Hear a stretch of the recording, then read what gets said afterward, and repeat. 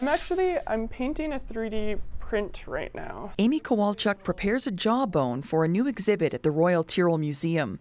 The replica is based on a fossil tens of millions of years old. Especially in paleontology, we're dealing with priceless specimens that are very, very delicate, and you really don't want to be damaging them. These days, Kowalchuk spends a lot of her time behind a lens, building digital blueprints of the museum's discoveries.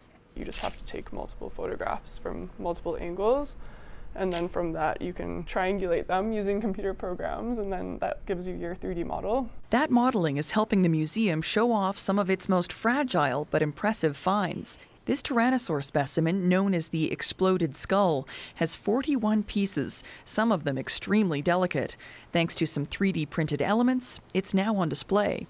At the front here, we have the part of the brain that's responsible for sense of smell. The technology is also adding a new dimension to Francois Terrien's research on dinosaur brains. He's using reconstructed brain cavities to get a better idea of dinosaur behavior, including how they tracked their prey. Before trying to reconstruct the brain structure or the brain shape of these extinct animals required a lot of work. We needed to break the bones or have skulls that were already broken and then pour latex in there and try to peel out an endocast or a cast of the brain cavity. Now we can all do that with CT scanning and 3D printing. So we can ask a lot of questions that previously would have been impossible to do. More and more museums are digitizing their collections, helping dinosaurs come alive for researchers and fans alike.